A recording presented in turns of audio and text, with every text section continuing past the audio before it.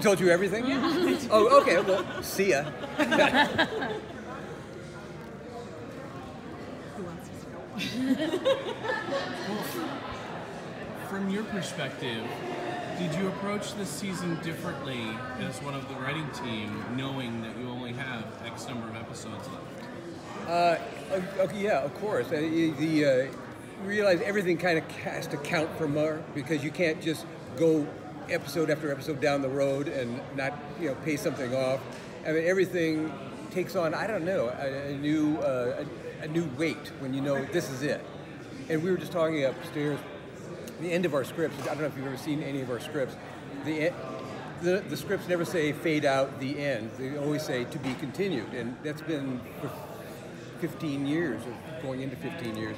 But finally, the last script that Andrew's going to write will be the first script in supernatural history that says the end at the bottom, and that's going to be, we thought about that, and I thought, ooh, I mean, it's a weird thought. So yeah, they just kind of hang over your head, you're thinking. Can you tell us a little bit about some of the old monsters that they previously defeated that have come back? Like we saw a couple of them in the finale, but some that they'll be facing in like maybe the first few episodes? Only that there will be that. It's fun because it's not just the monsters. It's other characters, people who never made it past season 4 or something. Because I think one of the fun things about this season is paying homage to what came before, honoring the past of Supernatural, and bringing those people back, but not just in a token way, but to let them do things that maybe you haven't seen them do before, have them attempt to do things that you haven't seen them do before. So I think there's a lot of fun in that.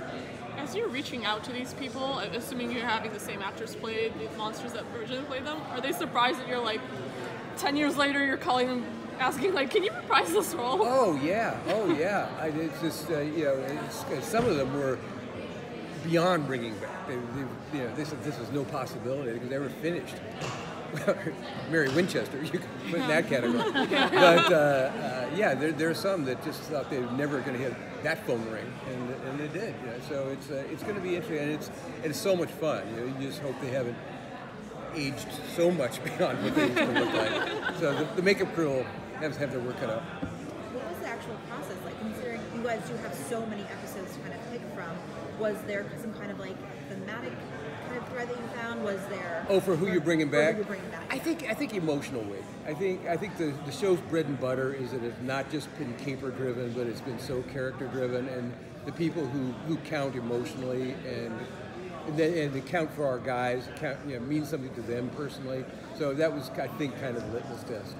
And I don't want to give the impression that it's going to be wave after wave of people. I mean, start getting a little old. But as they fit into the story, people come back and play a new role. We've seen the brothers ally themselves with other hunters, with angels, with demons, when there's been a big collective threat.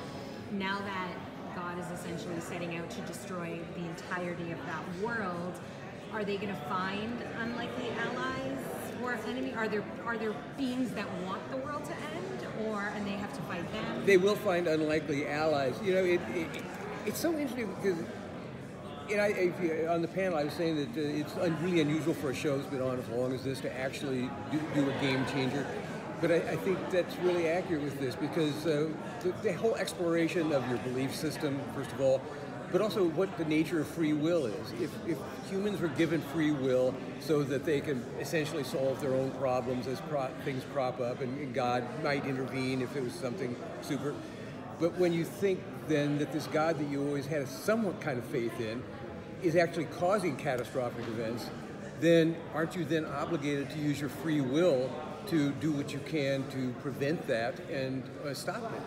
So the whole concept of free will takes on a new meaning. It's not something that was granted. It's something that you've got and that now you have to use somehow against the one who granted it to you. So it's interesting.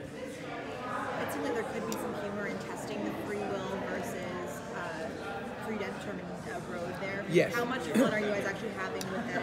And which of the brothers is having a little bit more joy?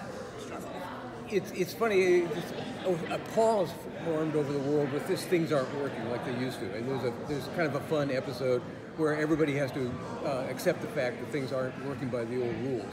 So all the things that used to work for Cass or Sam or Dean, or nothing makes sense. So there's that.